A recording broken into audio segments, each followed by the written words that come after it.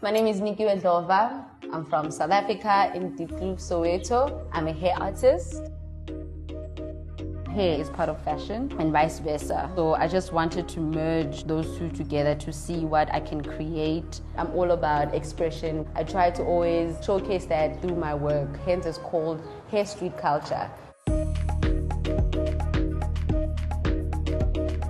I celebrate Black Joy by sharing my creativity and being myself. Whenever I think of Black Joy, I think of my Xhosa culture, how vibrant it is. It just fuels me to always be playful and curious in all that I do. I added tassels to the headpiece. I just wanted movement.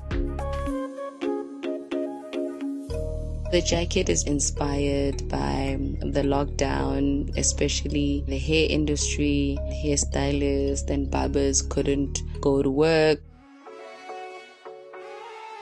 So now I'm currently working on this headpiece, which was on Black is King. Hey! So it has been around the world.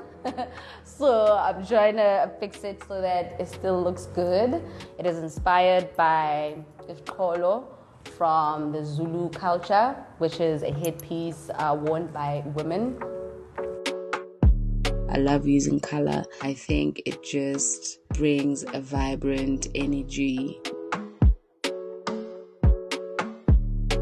Black Joy to me is confidence, is celebration of culture, is creativity. It is people using their voice to fight for what they believe in. I think it is our responsibility to celebrate our culture, to tell our stories, to love one another. In South Africa, we call it like the spirit of Ubuntu, which is humanity. We are always there to assist each other. It just emphasizes social unity and the generosity of spirit. It honestly brings us all together. There's something beautiful about that. You're not alone. That's what I love about being part of the Black community.